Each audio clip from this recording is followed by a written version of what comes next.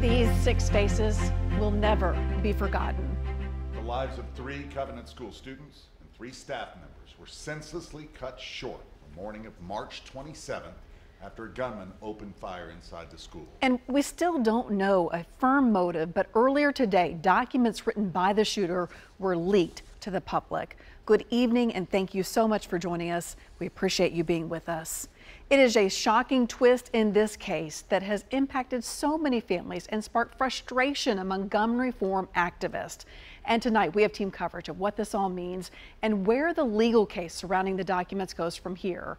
First, News Channel 5's Nick Barris with a look at what was leaked and what it tells us about the killer. For more than 7 months now, the so-called manifesto left by the Covenant School shooter has been sealed, tied up in courts, and now suddenly a snapshot. A few pages out of potentially hundreds have been made public.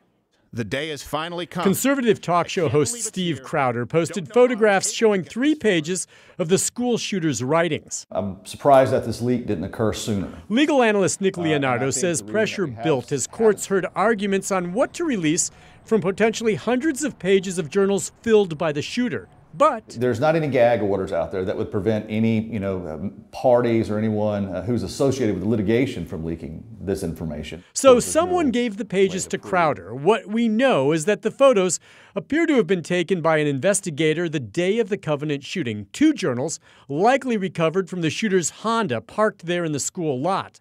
The journal is dated March 27th, that day labeled Death Day. 3 pages of graphic, hate-filled language, angry and full of threats, with a specific itinerary. We figured that this person was, had some mental health issues, had some anger issues. I think that's bore out. I think that anyone that engages in an activity like this has to be very cold, very callous. I think that's in these writings as well, just a very matter of fact. For now, it's unknown who leaked the pages. It's a given dozens of people from law enforcement to lawyers have had access now to the documents. Nashville Mayor Freddie O'Connell has ordered an investigation into how they were released. It is important to remember that these are just 3 pages out of potentially hundreds written by the shooter and left behind, released in a vacuum and with no context. Now we will see if all of the documents may be released to provide a fuller picture of how and why this shooting happened. Nick Barris, News Channel 5. And legal experts say this leak very well could spur the Court of Appeals to more quickly reach a decision on what to do with the rest of the documents.